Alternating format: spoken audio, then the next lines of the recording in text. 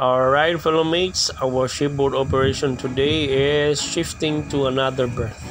From that berth, we're going to proceed to another berth, which is berth 12 there.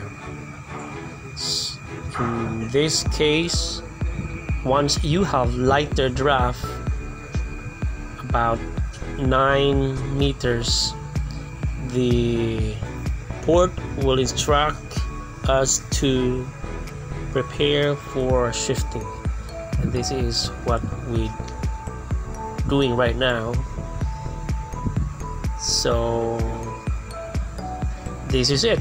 Okay, if you are not been here in Bandar Abbas, this is how grain discharging operations works here.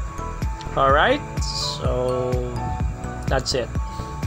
We're very grateful, fellow mates, for the safe and mooring operations due to the instruction from port control of shifting from berth 15 to this berth 12, and from conveyor of vacuum type conveyor system of discharging, continue discharging with a shore crane and grab, and it will take a few days to complete the discharging operations in this system. So this is it for your information only here in Bandar Abbas era. Alright, so thank you for watching, my fellow mates.